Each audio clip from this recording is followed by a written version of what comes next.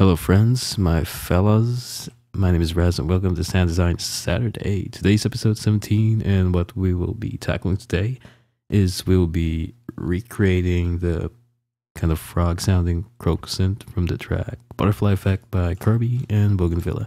It was released on Spin a while back. And by the way, this is how it sounds like. We'll be just working on this one at the top.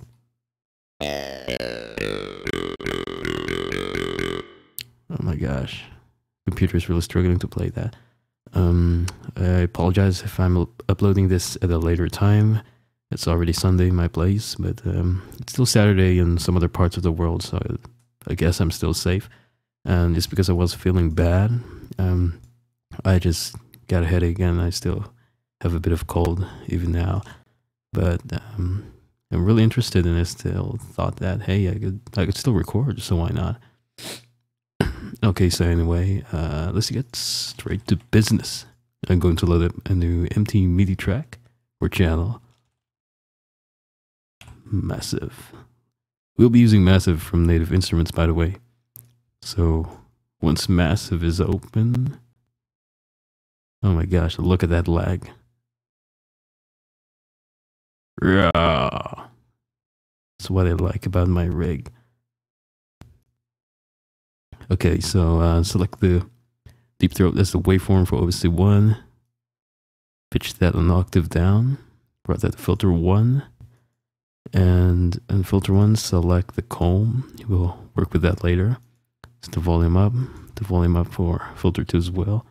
And make sure your mix fader is at the center. FX1, select the browner tube, or browner, who cares? Drive it up, drive to the X in the FX2. And for the FX2, select Dimension Expander, set the size just before the S. Drive it just when it's touching the D. It's touching the ass of the D.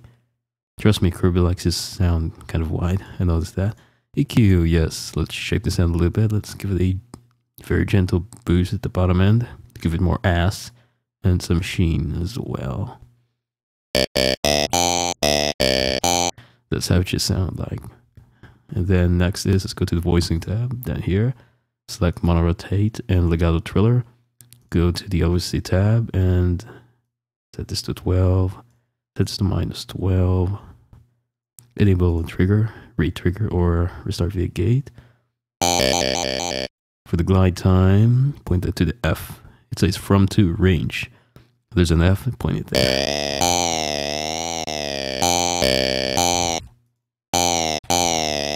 So it should do that. And then go to envelope number 4, which is what's controlling our master amp. Double click on the attack and the release to set them to their default values. Level all the way down and point the decay to the corner right here. See this kind of box? Just point to the upper left corner. Oh wait, that should no, sorry, that should be for envelope 1. This goes to the A, I'm sorry. Right there, alright, sweet. Now for the wavetable position, point that to the T. The intensity, point that to the A in the amp. Now let's use the first envelope. Attack all the way down. Level all the way down. Decay to the corner, alright. And then we will modulate the wavetable position. Drag that to the, and point that to the I. Excuse me, in the intensity. We will also modulate the intensity and point that down to the E. So this is what it does. Let me exaggerate that. That one, like somebody's throwing up. And then let's disable oscillator 3, the modulation, because you won't be using any of these. Just better be sure. Pitch the oscillator to 2 octaves down, or that's -24 semitones. Amp all the way down, filter 2. And then select the sine square and make sure your wavetable position is all the way to the left, because we will just be using this as a sub layer. So turn this off for now. and go to your routing tab right here. Click the bypass switch for OSC2, which is our sub, and make that go directly out to the EQ and bypass any effects, and crank this up. So that's our sub. Let's also need macro to sub and macro 1 harmonic. So this should be the sub. Macrotone modulates this kind of SC. I don't know what it stands for. Secondary, maybe. That's what controls the sub. And I already have a sub layer here, so I'll turn it off for now. And let's enable OSC1 again.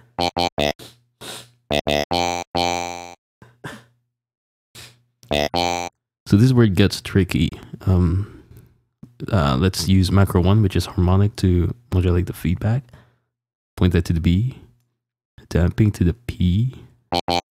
And the pitch, this is where it gets tricky. There is a sweet spot here. Just point it at the parallel for the PIR. Turn this up as well.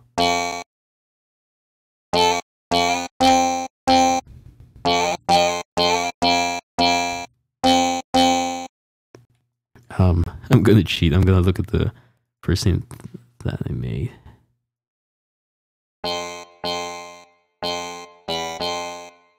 Okay, let's go back. Mine is just a bit loud. So that's what it should sound like. Just keep hitting the, let me guess, F.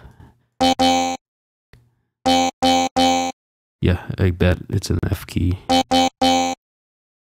And just listen to the harmonic and match it to yours. It should sound like that. And what else? Yeah, so let's try it out. So I'm going to deactivate this, and I'm also going to drag and drop the MIDI. Give it a different color, maybe blue.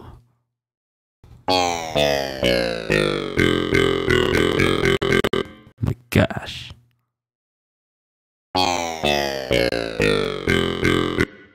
Deactivate this too.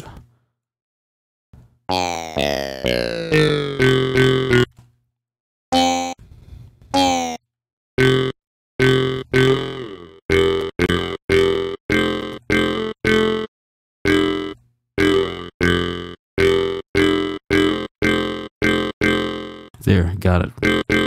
Sweet. Headshot or bullseye.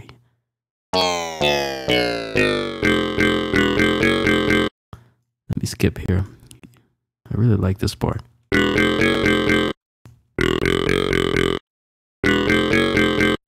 So it has a kind of upper harmonic.